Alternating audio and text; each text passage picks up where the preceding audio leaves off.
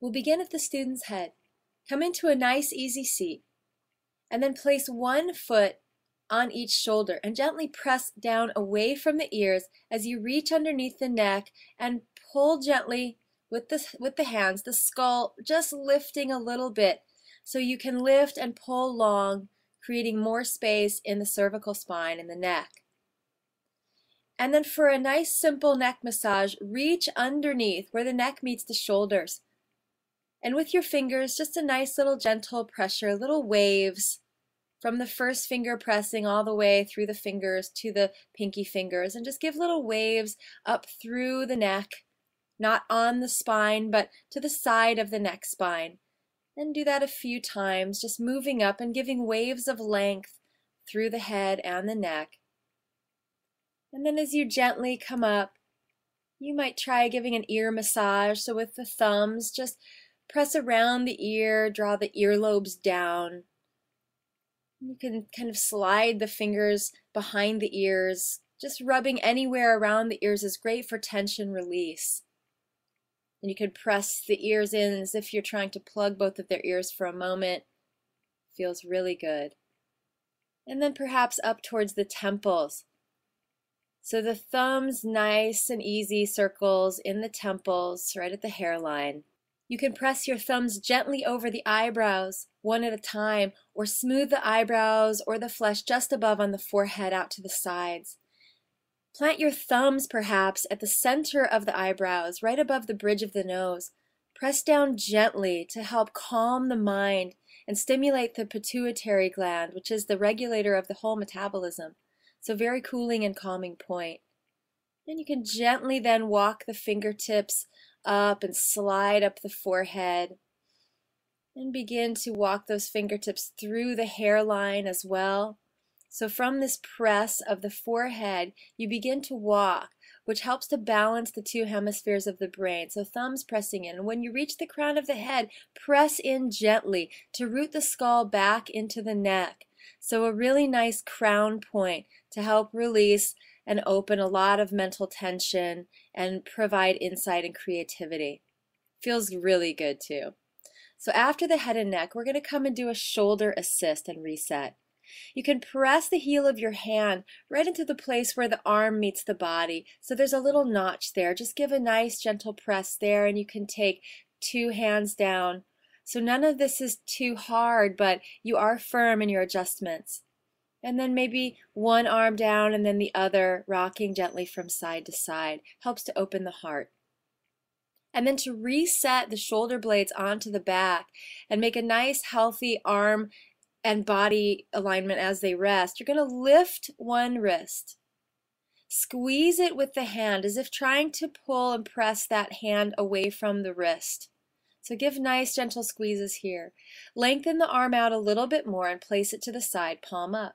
Cross hands, placing one on top of the shoulder to lift it as your other hand, right hand, slides underneath the shoulder blade. And as you pull the shoulder blade towards you, with the other hand, gently press away in that same shoulder notch.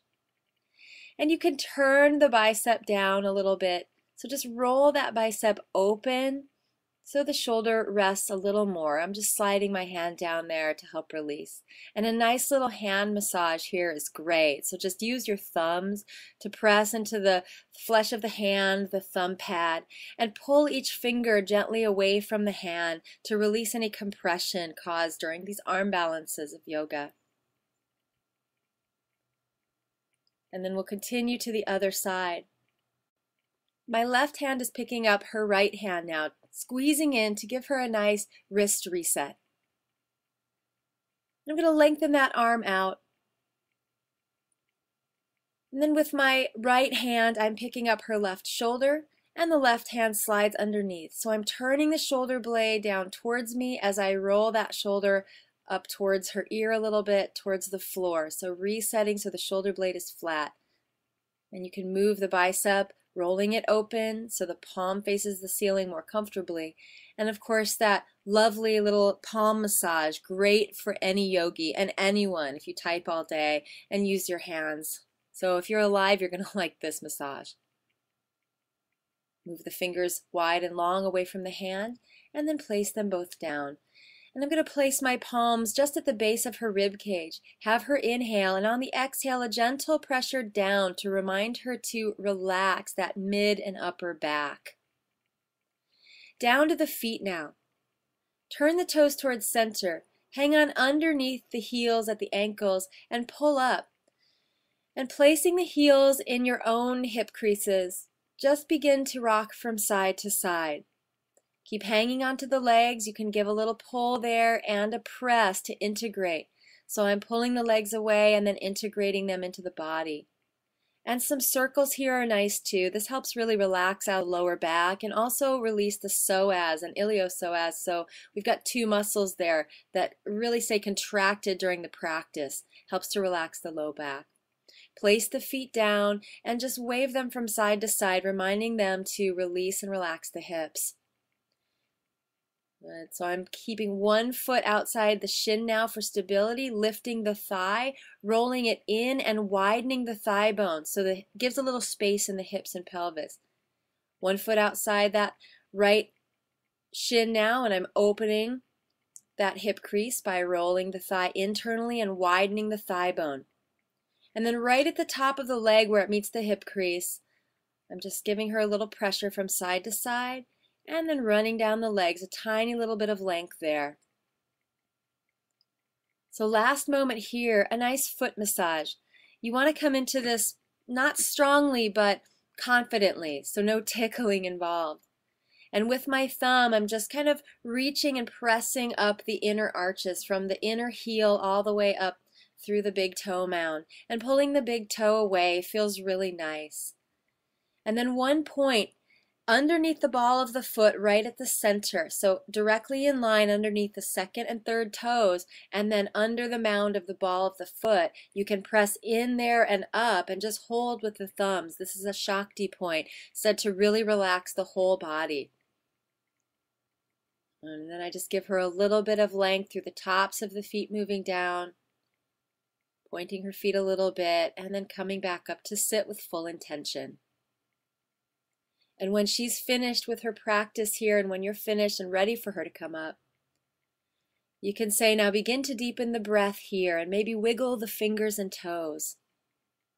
Reach up overhead, take a full body stretch, inhale, and on the exhale, just draw the knees into the chest so you can roll little circles into the back here. This is a great way to have any class come out of Shavasana. So little rocks from side to side, or make circles with your hands into the knees, so dissolving any last bits of tension. And then the student rolls to one side and rests on the floor, deciding and aligning with the best in themselves. So as they come up to sit in easy seat, they've made new choices about how they want to come back into their day. Hands to the heart. Namaste. Reaching the hands up to all those outer teachers, and fists into the navel, bowing to the teacher within and all that inner strength. Hopefully you're nice and relaxed now. Nice yoga high five for that.